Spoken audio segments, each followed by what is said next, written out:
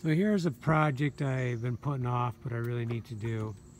So last year, before winter, we got this roof on, or I got it on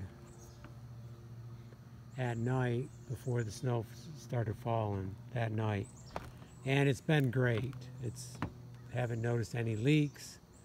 But the one thing I did not do is I did not put the flashing against the building here.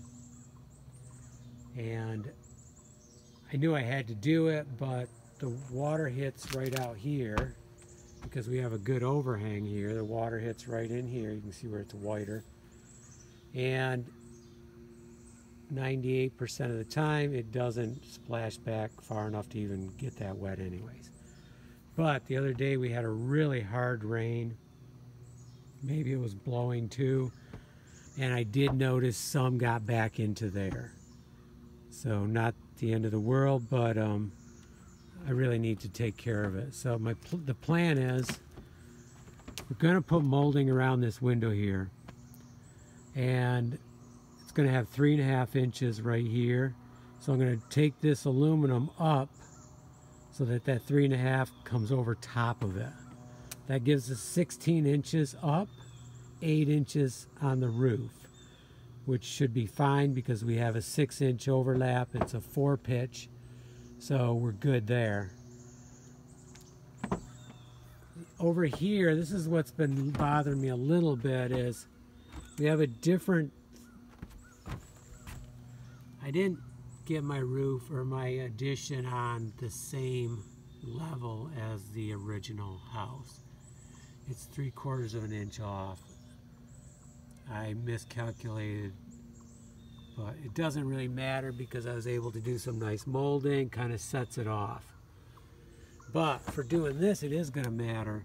So I'm going to have to do some work here to make this joint waterproof. Now, not much splashes back here, so it's not a big deal, but I think I can do it. I've been thinking about it. I got some ideas on it. But the one thing I do need to do is cut more of this off. I need to bring it up to about 12 inches so that the flashing will go up another 4 inches. And then we'll have a molding here where the flashing ends. So if I cut that off 12, pry it up, put the flashing underneath it, then that'll look nice and take care of that joint.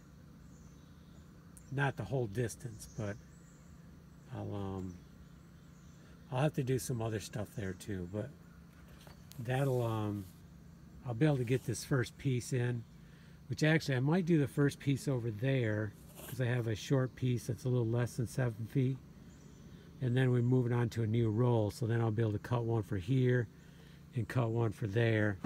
And this is going to be the part where I need to do some extra work. But I can do that. Most of it I can do ahead of time. And then when I put that in, I think it should work out. Okay, so I'm going to get that cut. I can't move further because I went and put my tin cutters in the wrong garage.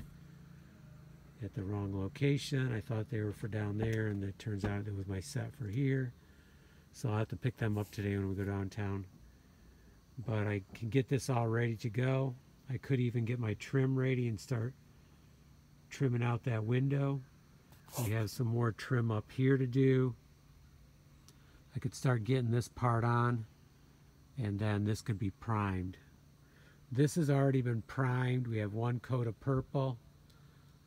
So we'll need another whole coat of purple, and then we'll be able to move forward with this. But I really would like to finish the front of the house first. So this is kind of my main goal here, is to get this watertight along that edge.